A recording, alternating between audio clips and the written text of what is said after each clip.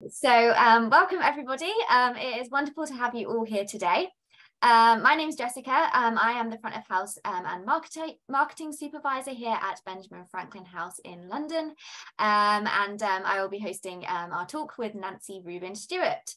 I am speaking from Benjamin Franklin House, and this is the only remaining home of Benjamin Franklin anywhere in the world.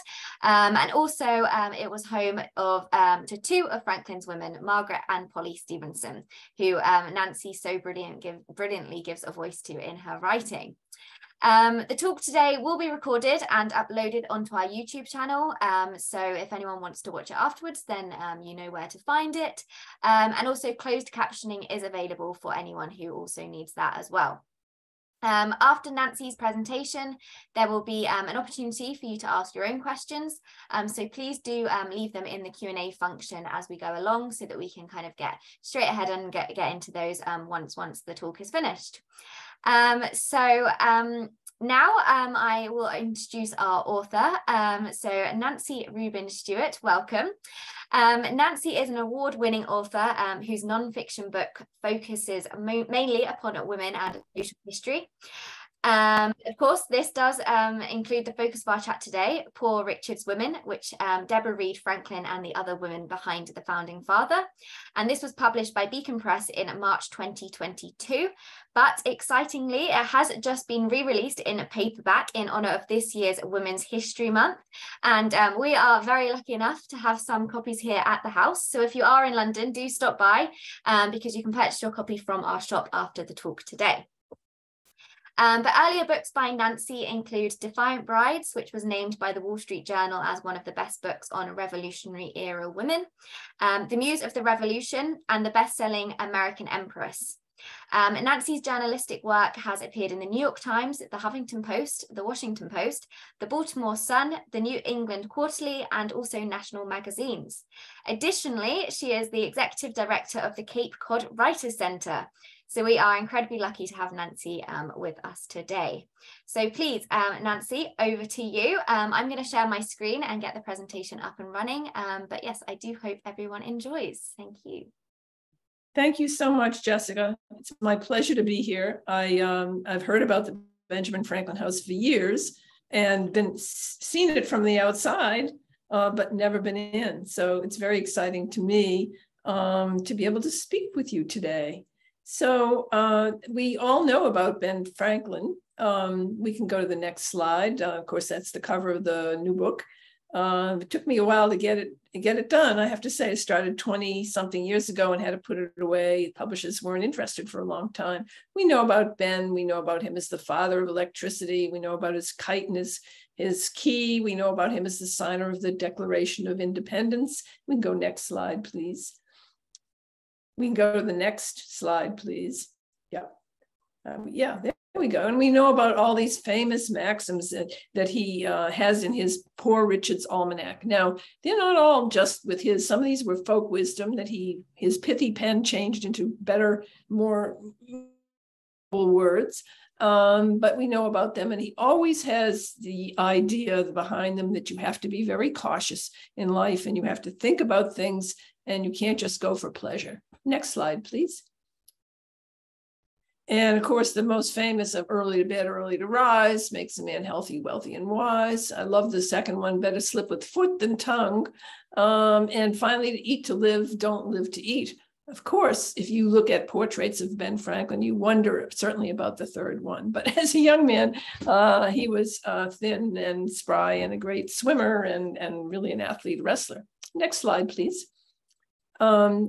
Yeah, and of course, here in America, what else will we do for the person who's supposed to represent the idea of thrift? He's on our $100 bill. Okay, next slide, please.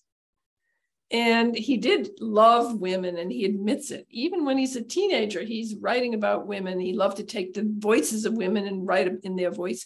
He was working for his brother as an apprentice, and he took on the name of Silence Dogood, a widow, and he opined and he made fun of all the Puritans in Boston. And he also wrote about women, of course. And in one of these letters, which is very funny, he writes about how actually he defends prostitutes. And he says they're wonderful for the economy of Boston, They make everybody happy. And they especially make happy the shoemakers because they wear out their shoes so long. I mean, he's 16. So you begin to see this is a person where his admiration of women stems way back. And he has always a winking view, always a jest around them. He hated his brother after a while. His brother was treating him like a normal apprentice, not a brother. And he finally left and he fled to Philadelphia. Next slide, please. And of course, while he was there, he roomed. He finally got a job with another printer. He roomed with John Reed, who was a carpenter, and and lo and behold, he had a daughter named Deborah. Now, this portrait of Deborah is not until she's well into middle age. You can see she's attractive, reasonably not gorgeous. Of course, he thought gorgeous women were suspicious, at least his wives. Because he felt they would be surely cuckolded, they would be cheating on their husbands. Anyway, he proposed to Deborah while he lived there, and they were betrothed. And yet they didn't get married then. There were several reasons. First of all, her father died suddenly. And her mother, who was by then elderly, that's where she learned her bookkeeping skills. But Ben was also supposed to go to England at the courtesy and payments from one of the assistant governors in Pennsylvania. Now, it turned out this governor was a slippery character. But anyway, they didn't know that at the time. And Mrs. Reed said they were too young to get married. They were both 18. Wait until Ben came back and he'd established his printing business. So poor Deborah, there she was. She'd lost her father and her fiance within a period of just a few months. So Ben got to England. He loved London. Who doesn't? I love it. Everyone loves being there. So interesting. And in the 18th century, for Ben, it was a ferment of intellectual activity and coffee shops and literary, it was the golden age of literature. So he loved it. But he also, probably at that time, he had a friend he brought with him. He began to sort of an attitude towards women. He immediately made passes to his best friend's girlfriend. That didn't work out. But he also writes in his autobiography that he began to associate with, quotes, low women to satisfy his natural urges. Of course, we don't know who or when, but most historians believe that was in London. In any case, he finally writes to Deborah, only one letter, and he says he doesn't know when he'll be back. Now, Deborah's mother and friends are horrified. This could be, he might stay forever in England, and Deborah would be waiting for him. And Deborah was of marriageable age. So with great sort of pressure from her mother and her friends, she agreed to accept other suitors. And in 1725 August, she married a gentleman named John Rogers. John Rogers was also English, but as it turned out, 2 months into the marriage, she discovered that he was already married. He had a wife in England. That was it for Deborah. She fled back to her mother. She wouldn't take his name. Of course, Mr. Rogers already had her dowry. So this was not good.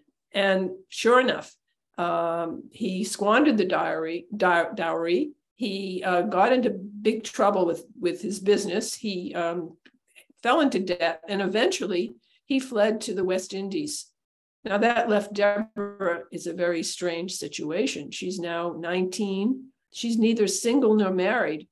In Philadelphia, in Pennsylvania, in the colony in most North American colonies, you couldn't get a divorce. It was very, very rare. So she was sort of the odd young woman out. All her friends were getting married and having children, and she fell into despair. People said her personality changed. Instead of being outgoing and industrious and all of that, she became very depressed. Well, by the time Ben came back, some 18 months later, he found Deborah a changed woman. He did start a new printing business eventually, but he didn't bother too much flirting with Deborah. No. He courted other women, but none of the other fathers of those women wanted him because they thought printers made poor providers. kind of ironical because Ben becomes one of the wealthiest men in colonial America later on. Anyway, finally in 1730, in this summer, he went to, when he had his own printing business by then, he went to Mrs. Read and he said, I really feel guilty about Deborah. And she said, yes. And he said, I feel it's my fault. And she said, yes, but it's my fault too, because I encouraged her to get married. And so the next thing we know from Ben's autobiography is that all of a sudden, all he writes, and he has a way of saying important life events, he just glosses over anything emotional. So all he writes in his autobiography is, I took her to wife on September 1st, 1730. Well, they couldn't get married in a church. Deborah is neither single nor married. We don't know whether her husband is dead or alive. And there's a question of his debts. Is she going to be responsible? So basically, I took her to wife. What does that mean? Well, you know what that means. They moved in together. So it became a common law marriage and one that lasted for 43 years. Next slide, please. The historian's view of Deborah until rather recently was this was a dumb provincial woman who had nowhere near the brains that Franklin did. Nobody could understand why he married her. It was a mistake of youth. Yes, she was not intellectual. No, she was not well read, but women in colonial America really didn't go much beyond early years in school. Women were expected to be in the home and the hearth. It was hard enough in colonial America to get the laundry done, to get the house cleaned, to get the meals prepared, not to mention all the children the average woman would have. So that was the historical view, but a closer look at her letters indicates this was a very shrewd businesswoman, and we have a lot of proof for it. Ben has great respect for her business acumen. He says he was really lucky to have a wife who was so frugal. It was because of her, she proved a fortune to him. She was not only frugal, she was hardworking. So here's just a few examples. Now you see the writing is atrocious. These, by the way, are some of the best of her writing. It's all phonetic. So no wonder the earlier historians thought, boy, this is a really stupid woman. But you have to remember, as recent scholarship has pointed out, that women in colonial America did not learn to spell. They did learn to read, but not to spell. So here she is sounding out her words. And I think what's interesting is in the next, the one that says, my dear child, which is the second entry, you can see the saleswoman sort of brain working in her, this little excerpt where she says, I inquired about Thomas Miller's houses. And she says that Amos Strella bought them a third more than they're worth. Indeed, I wouldn't give half above for what he has for them. So, you see there's already this businesswoman mind that's going, and she was a great salesperson. She took over his stationery shop and turned it into a bustling general store, imported goods from the wharves and from the countryside. One of the leading sort of women business people.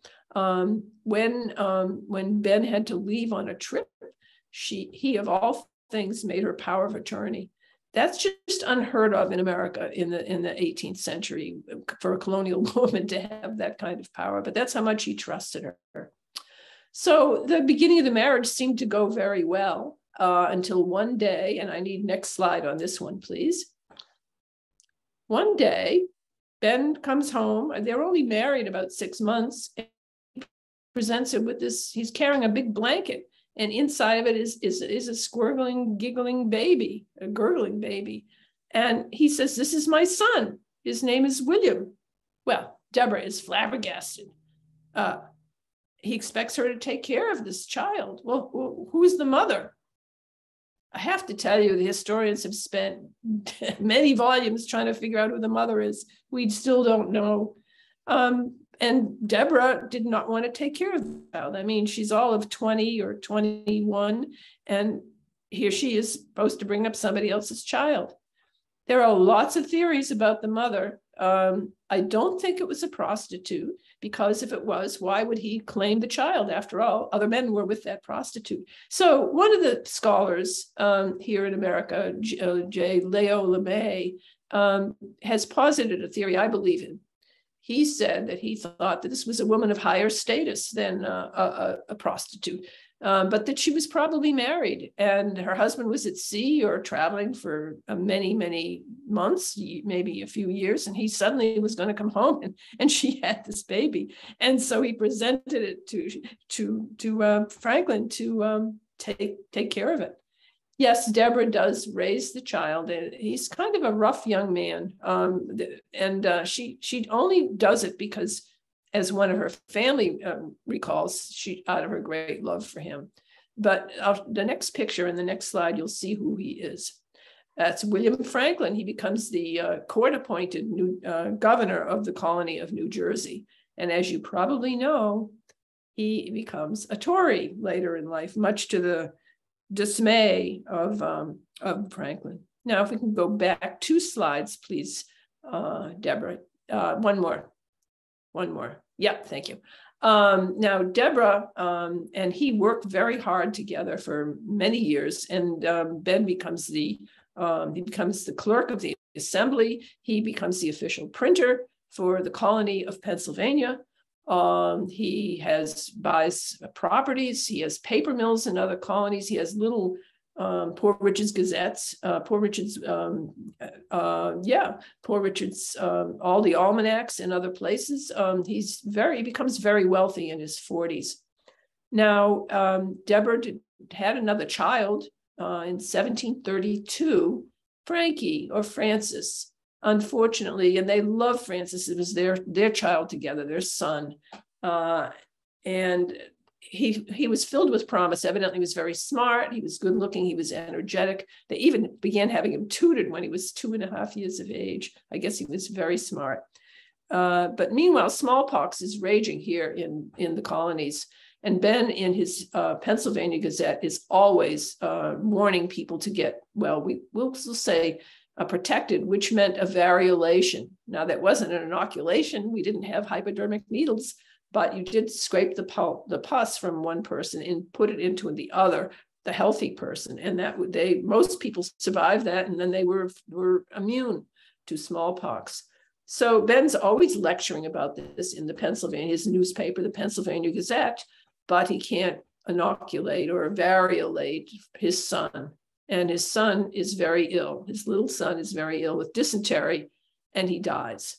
So this is a sorrow that Deborah and Ben share for many years. There's a little portrait done of him when he was a child. He dies when he's just 4 years of age, and they grieve over it. And that portrait, Deborah always displayed it for the rest of her life in a prominent place in her home. Deborah does not have another child for another 7 years. Again, the rumor mill claims, they didn't love each other anymore. Ben, by the way, does later a population sort of treatise in which he notes the increase in population in the colonies compared to the UK, or then Britain. And most women in colonial America, married women, had an average of 8 children. But meanwhile, Deborah, 7 years goes by, there are no more children. Why? Well, the rumor mills say that, as I said, they don't like each other, but that's probably not true. Probably Deborah had a number of stillborns and miscarriages. At least that's my view anyway. She does finally have another child, Sally or Sarah, their one daughter, in 1743. Well, then I will not go through the whole history. We don't have the time, but he's very active as a civic leader. He founds a lending library, fire stations. He is influential in the assembly in getting roads paved. He's looking for streetlight illumination. He starts the junta, which is an intellectual group. He actually founds what becomes the University of Pennsylvania. He's a civic leader. He's also somebody who's very upset with the Penns. The Penns are the proprietors of Pennsylvania colony. Unlike the other colonies, which all but 2 others are royal colonies appointed by the crown and managed by the crown. And the Penns, William Penn had come here from Britain to start sort of a free colony where anybody could come regardless of religion or culture or anything else. And he was very liberal, but his sons were not. And they had gone back to England and they lived the lives of aristocrats. And they were not willing to pay their taxes, especially for the defense of the frontier, which was the western part of Pennsylvania near the Ohio River Valley. So this becomes very difficult as, number one, the European wars come here to the States. And there are hostilities with the tribes, and some of the tribes are pro the colonies and some are pro one of the French. And it's really very difficult. And Ben becomes a leader in raising a civil militia that annoys, aggravates, and irritates the Penns, who now consider him a dangerous man because he's so popular and he's defied their authority. So with that background, by the time we get to the 1750s, and we're now just beginning with the French and Indian War, things are getting worse and worse on that frontier. I mean, there were people who came and stormed from that frontier. The settlers are so upset with the whole mess with the French and the Indian, the Native Americans. They become so upset that they actually come to Germantown, which is now a suburb or part of Philadelphia. It's frightening. So the Quaker Assembly in Pennsylvania now appoints Ben, and they say,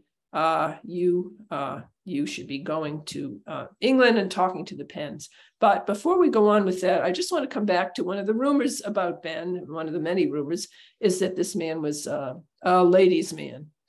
All right, if you look on the internet, you'll see some silly things, including at least one that says he had 12 illegitimate children. It's just, we don't know. I mean, it's nonsense. It's probably greatly exaggerated. But I want to move forward. So Jessica, if you can move this forward, I think it's 3 slides. Go beyond that. There we are. Okay. All right. So this is one little indication that might have fed into that rumor mill about Ben and his promiscuity. So he did write this letter. It was originally, primly entitled Old Mistress's Apologue. But later, the historians have now changed it to Advice to a Friend on Choosing a Mistress. Now, you'll see if you read this, that he says that that if you're not going to get married, well, I think that in all your love affairs, your amours, you should prefer old women to young ones for mistresses. He doesn't mean an old woman. Old, at least in colonial America, was 40. The average woman died at age 40. 42 in this country. So what he means is an older woman. That is somebody probably in her late 30s, as compared to somebody who's 18 or 20 or 22. And there are 8 reasons that are listed why it's better to have a mistress who's an older woman. Some of them are pretty graphic, but I'm going to give you the 21st century kind of snarky interpretation of them. And if you want to read more, you can find it in the book. Anyway, that older women are preferable to younger ones because they don't yell, they don't swell, and they're grateful as hell. So I'll just leave it at that. Everyone wonders, why did Ben write this letter? Now, maybe it was just bawdy, B-A-W-D-Y kind of conversation. I mean, there were all this kind of sort of risque writing that men read privately about women. Maybe it was that. On the other hand, maybe he seemed to have pretty good knowledge about this. So what was he doing? Was this before he was married to Deborah with other women? I mean, we know he obviously fooled around.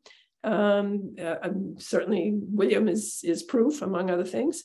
Or was he having an affair with somebody when he was married to Deborah? We don't know. The historians don't know. But anyway, it's one more piece in the view that we have of Franklin as somebody who loves women probably too much. Anyway, you can go to the next slide, please. Thank you. So the assembly now, one more little affair was with Catherine Ray. Well, it was not consummated. He met her in Boston and he escorted her on her way back home to Rhode Island.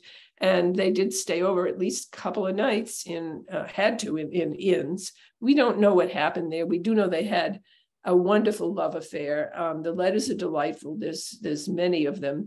Some of them they burned. But I just want to have you see this little scrap from one of them when he writes to her he didn't get he missed a letter from her, and he writes, "He promised to send me kisses in the wind." So we do know that he had propositioned her finally. She was all of 23 and he was 48. Yeah, dangerous age for men, I guess. But anyway, he propositioned her. He said he was going to teach her multiplication if she'd be willing. Multiplication being how 1 and 1 make 3.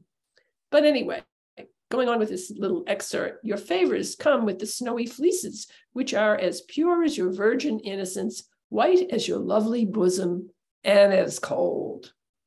So when she rejected him, he got pretty upset about that.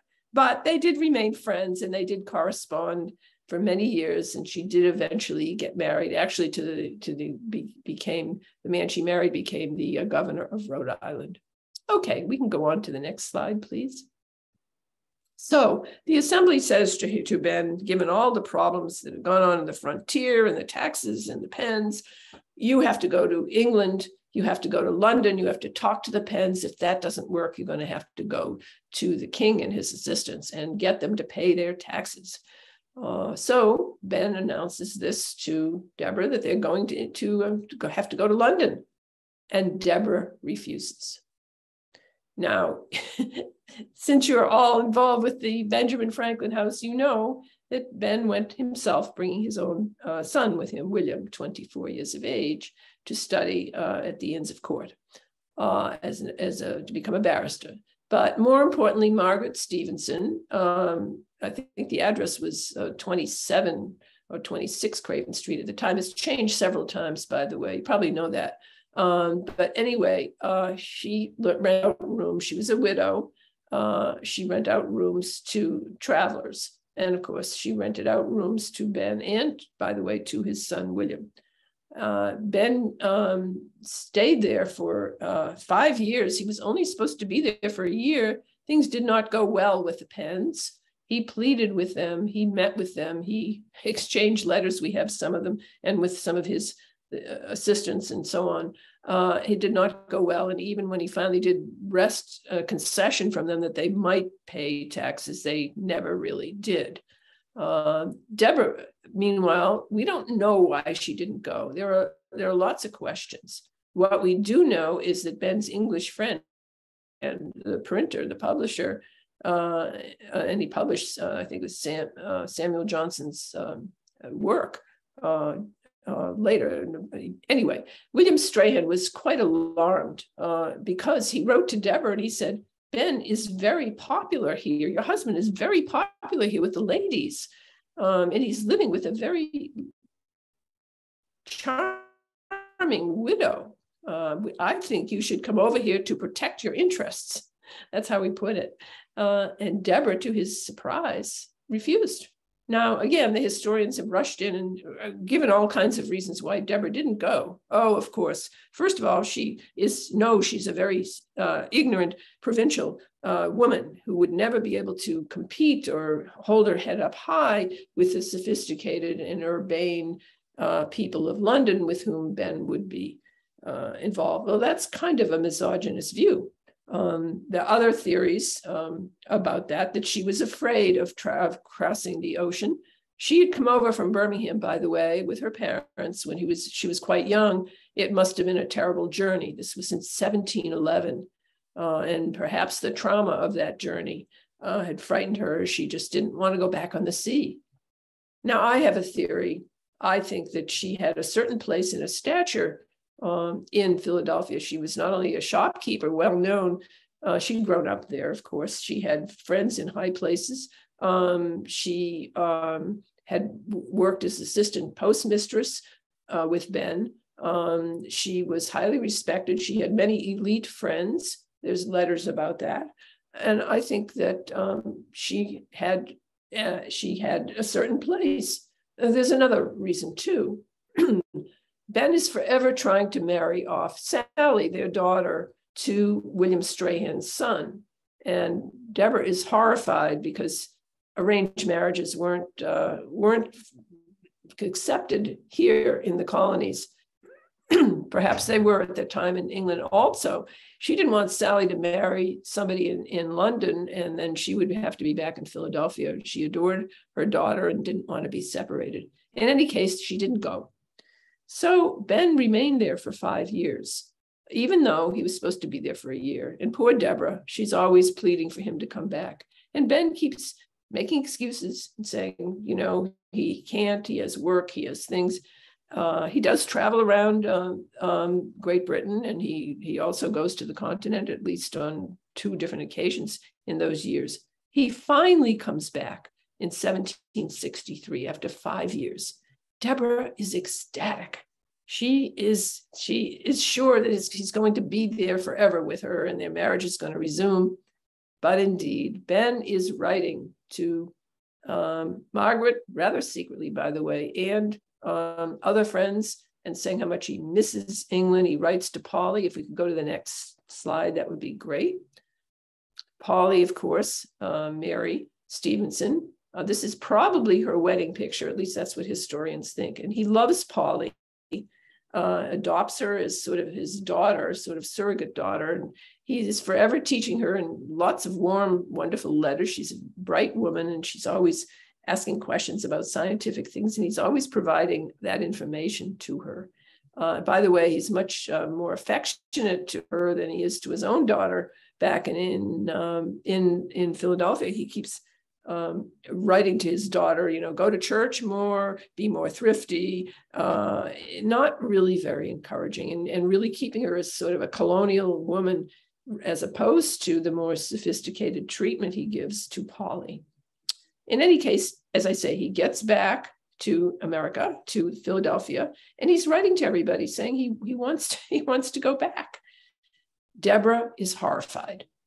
And when she hears about he wants to go back, they must have had a big argument, or maybe several. In any case, he finally agrees. He's going to build them a house. William, their son, writes to actually William Strahan about this and says that's supposed to placate Deborah and assure him that he's there to stay. But indeed, he half finishes the house. He also goes on postal tours. He's not around that much. And then the assembly says once again, because now we're into the 1760s, and the settlers, and there are raids, things are getting really bad in terms of what the upheavals that are happening from the frontier to the rest of the colony of Pennsylvania.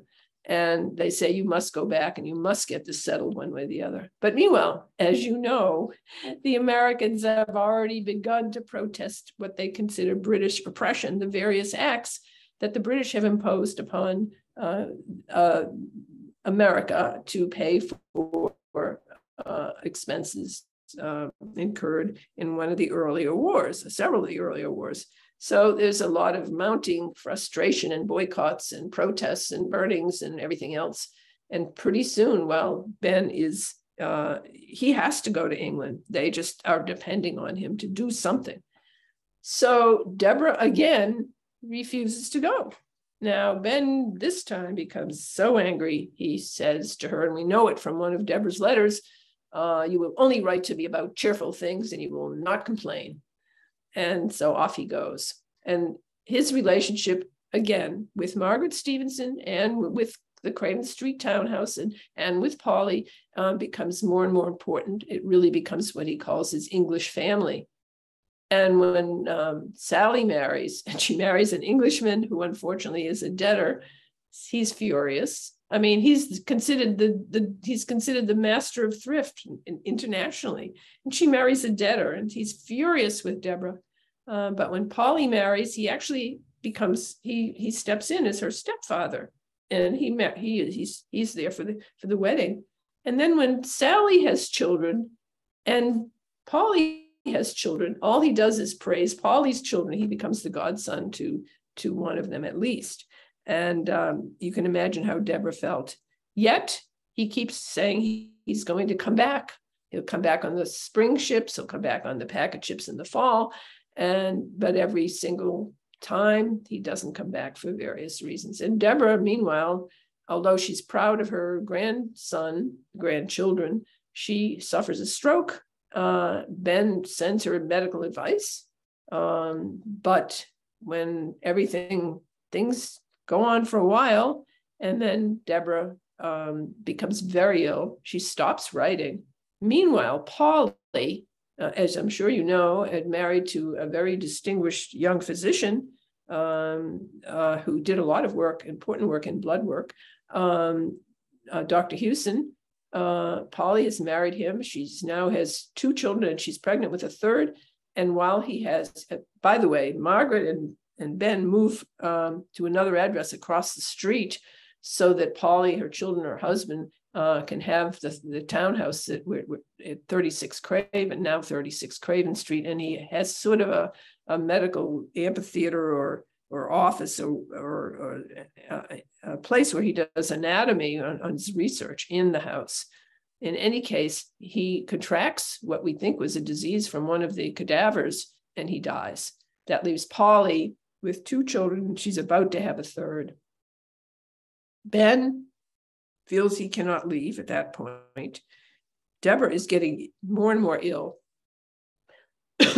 And suddenly, Deborah dies in 1774, December, but I have to add that Deborah dies alone, longing for Ben. I have to add that Ben has already been dismissed by the Privy Council because of some affairs involving the Revolution, the American Revolution. And there is no, historians, again, scratch their head. There's no seeming reason for him to stay there. One of the scholars says, this is when Ben became an American, because he was so upset with what happened in the Privy Council in the cockpit, where he is shamed because of his, quotes, part, inadvertent though it was, in the revolution. So there's no reason for him to stay. Nevertheless, he does, and Deborah dies alone in 1774. Ben does not come back for several months. William, their son, actually chastises Ben and says, the one thing she wanted was to see you before she died. So there's some loyalty from William to Deborah at this point in time. In any case, Ben is only in America for a year. He actually comes back right after Lexington and Concord. He's there. He's involved with signing the Declaration of Independence and other activities. But he is now being sent on to France because the American Revolution is well underway and Congress has no money. They're desperate for money, and they're hoping that Ben, with all his diplomatic and negotiation skills, can persuade the French to help support the American Revolution. And so he does. And he does very well. He's successful ultimately. And he works very hard at it in his own way. Now, if you've read anything about John Adams, you know John Adams, who also became one of the eventual ministers for America. And John Adams criticizes Ben, says he stays up late, he is involved with the ladies, they make tea for him, he hobnobs at salons, he is enjoying French food, he sleeps late in the morning, he doesn't do his papers early, everything is delayed. That's Adams' view, grumpy Adams, prim New Englander view of but Ben had a reason. He was very diplomatic. He knew how to negotiate with people. He knew how to befriend them, which is what he did in France while he was there. But of course, Adams didn't see it that way. And next slide, please. I want to come back for a second. Now, this is interesting. Charles Willson Peale, a famous painter, who later does a very distinguished portrait of Ben, happened to be an art student studying. He was American. He came to study in London. He roomed for a while in Mrs. Stevenson's home. And he, of course, knew Ben. He opened the door one day inadvertently, 1768. And lo and behold, this is what he saw. And I want to go on to the next slide, please, because it's even more explicit. Who is this woman? We don't know. So again, the historians have rushed in with all kinds of, but to this day, we don't know who that woman was. So we'll leave it at that, but that's one more factor in the rumor mill about Ben being this incredible insatiable lover of women. We can go on to the next slide, please. In France, while Ben was a very skillful negotiator, and it did take a long time, he certainly loved women, and he made no bones about it. And he was soon introduced to this charming 33-year-old, he's now in his 70s, 33-year-old famous musician. She favored the piano forte over the harpsichord, was actually one of the people who was an advocate for it. And she was a composer and a musician, and quite good. So good, in fact, that Boccherini, who evidently was visiting, devoted his 6th piano sonata to her. She's married, arranged marriage to an aristocrat. She has two young daughters, but she's enamored with Ben.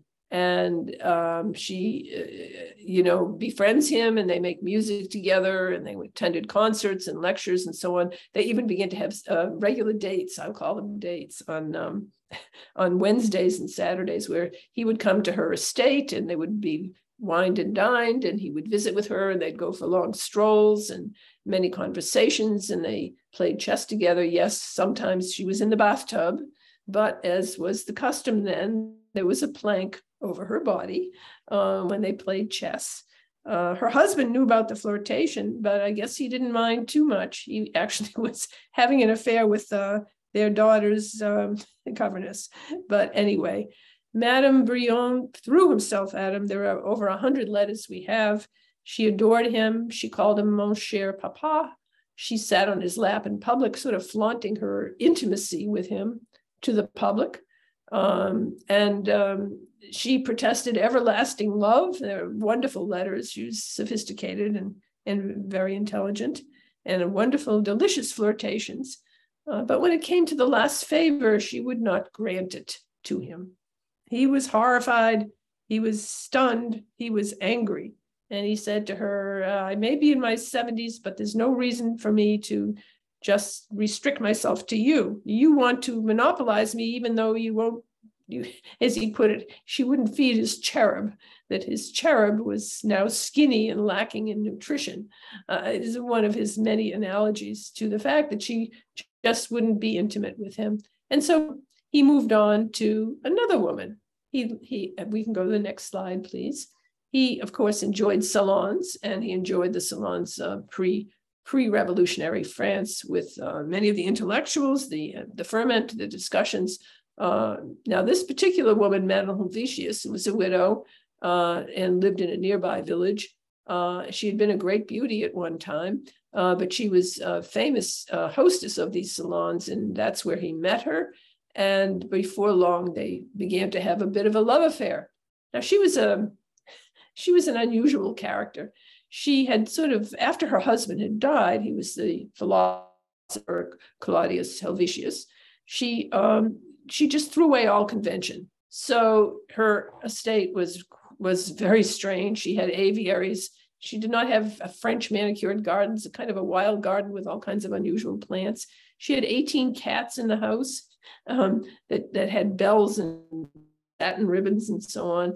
And she had 3 single men who lived with her, 2 abbeys and a medical student. And she was a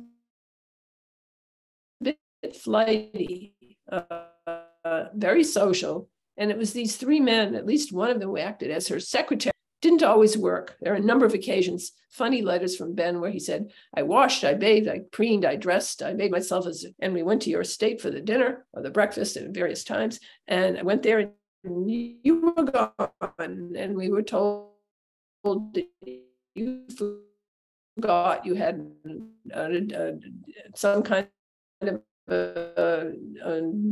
arrangement, or you had a meeting, or had these flirtations went on. And he fell in love with her.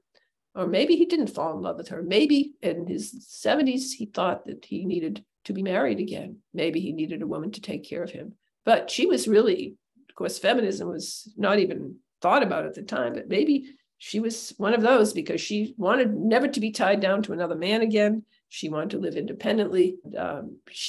Although she told him she loved him, And she certainly entertained him lavishly and regularly, and even took care of him once when he was sick. But she would not marry him. And he became more and more distressed about that. And he pushed on that to the point he became almost violent. We know that from letters that her good friend, the economist Turgot, wrote, that finally she became so frightened by his ardent proposals and insistence they marry that she fled to Tours for several months until he calmed down. And so later, as has happened with at least two of his other relationships, the one with Catherine Ray and the one with Madame Brillant, they become good friends. So eventually, after the truce with Britain, he does go back to America. And it is there that he spends his last years. He's cared for in those last years by Polly, who comes to America and comes with her children and stays in Philadelphia and reads to him. And of course, with Sally, his daughter, who really does the brunt of the hard work in the last years of his life. The last slide, please. We know Ben as a man always guided by reason over passion, logic over emotion, and always, this is what we think of him. But I believe that if you read the letters, and you'll see some of them in the book, and you think about him a little more, and you read about this is a man who really struggled, as many of us will, with natural impulses or passions and things, and reason. Sure, here's one of his famous maxims: if passion drives, let reason hold the reins. But I believe that this is a man who struggled with passion and prudence and didn't always win. Thank you. It's been fun to talk to you. I hope you enjoyed the slide lecture. Yeah, the book is out in paperback. You can get it at your local bookstore or online. But in any case, I hope that whether you read it or you don't, you will tell other people about it and let them have the fun of enjoying the book. Thank you very much, Jessica. I guess we have time for questions. Yeah, thank you, Nancy. That was amazing. Thank you so much. I know, yeah, you mentioned kind of in your introduction that this piece of work was around 25 years in the making, because there hadn't been that much interest prior to that. So I know I, for one, am extremely grateful that you did persevere and see the project through, because yeah, these women just had such fascinating stories that are certainly worth sharing. So yeah, thank you for sharing that with us today. So yeah, we now do have time for some questions. If you do have any, please do send them through using the Q&A function. Just one from myself very quickly. I'll just jump in first. I was just wondering if you could kind of tell us how do you think history would have been different if Deborah and Sally had travelled over with Ben? I think that's well, I don't, I think it would have been different. I mean, I don't know whether he would have stayed in Margaret Stevenson's house at that point, although he did have really run of the whole house and rented many rooms. But who's to say? Perhaps they would have stayed there permanently. I don't think the course of what happened with the Penns, that was not going to happen. But Deborah, perhaps if they decided to stay there long enough, Sally might have married William Strahan's son. As it turned out, the son never did marry. But since Sally was in America, she eventually did marry, and she had 8 children. And in fact, I just got a note from one of the descendants saying they have a Franklin reunion coming up in a couple of years. So I've met other descendants too of the Franklins, but yeah, we don't know. It would have been interesting. Would she have become more sophisticated? She was sophisticated in her own way, but would she become more cultured? Would she have enjoyed London? I don't know. Do you think the relationship? Also, do you think the relationship between Benjamin and Margaret might have altered with Deborah being around? Yes, I think so. And that there's one funny letter from Deborah. It's almost like 2 women who were divorced from the same guy, in which Margaret confides to Deborah. It's an amazing letter. And she says, yeah, I think he's been away from you for too long, and you've held on for so long, and I know it's been hard for you. And she talks about him having a sort of a tantrum over Sally's wedding and so on, because Margaret Stevenson was going to send all these stylish English clothes and so on, and he forbids it. So it's kind of interesting. They sent presents back and forth to each other all the time, but Deborah sent things like codfish and buckwheat and corn and things, and Ben kept sending things that some of them Margaret picked out that were clothes and fabrics and teapots and china and tablecloths and so on. So, it's kind of a winking, if you will, or maybe just an acceptance of this kind of necessary situation, but they both had to cope with it. I don't know, but they didn't write to each other much. Neither of them were great on writing, but they always sent their polite regards to each other. Again, I say sort of a winking or maybe just an acceptance of the situation with Ben, with these two families. So yeah, it's quite a unique situation, that's for sure. I know at the house we that's kind of one of the big questions is how on earth did Deborah put up with with what she went through with Margaret and Polly as well, living in such close quarters. But we do, Debbie, do you have a question? You've got your hand up. If I allow you to speak, if you want to voice your question.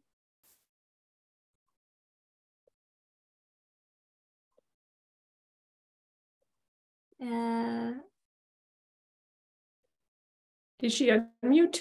She's on mute. Yeah. There we go. I'm sorry. I'm outside and maybe I pressed something, but I don't have a question. But it's a fascinating discussion. Okay. Oh, okay. Thank you. Sorry, I didn't mean to do that then. There we go.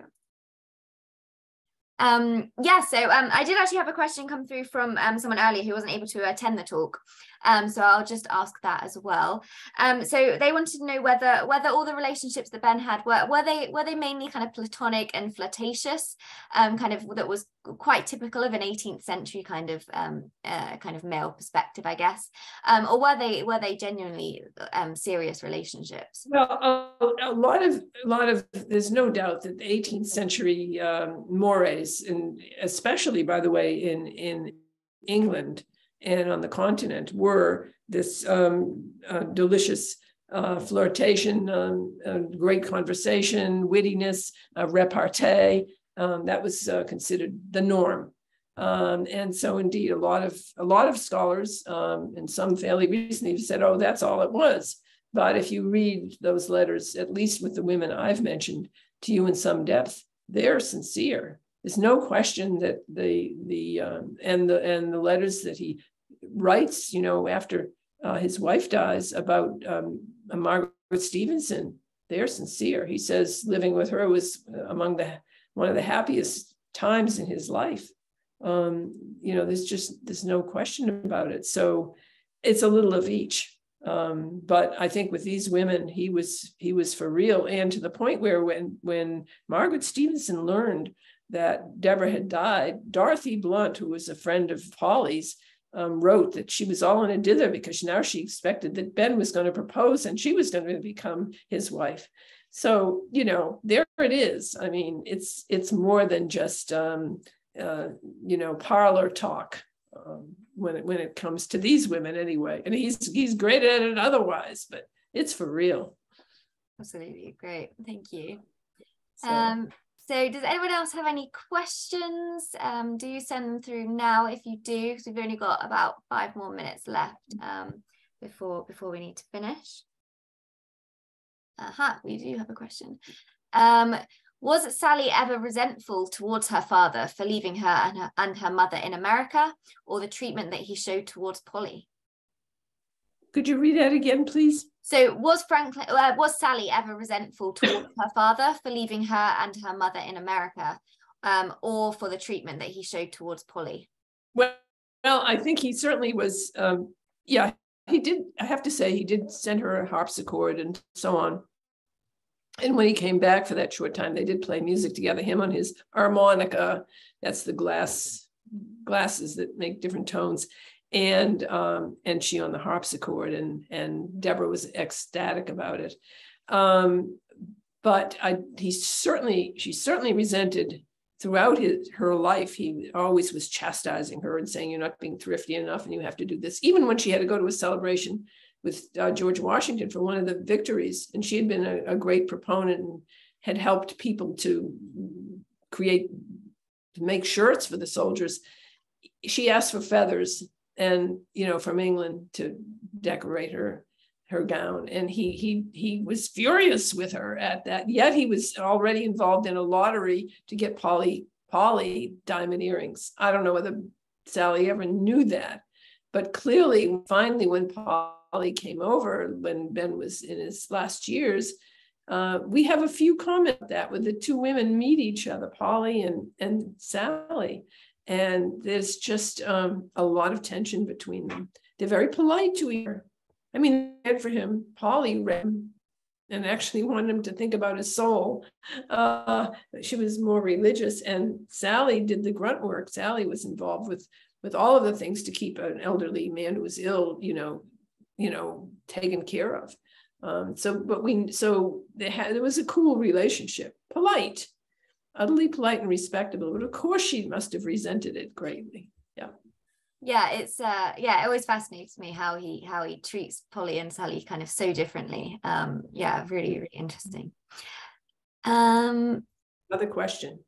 Yes, we've got so we just have Jane has said thank you very much for helping to bring Franklin to life with so much detail, and that she found the talk very, very interesting. And then Amanda has said thank you for a great talk, and she's also asked will a recording be issued. So yes, Amanda, a recording will be available on our YouTube, and that will be with closed captions as well, and that will be available within the next week. So do look out for that as well. It will also be available on our website, so check there as well. And on Nancy's website, I believe too. So yeah, any more questions? 1 more minute just to submit those if you do.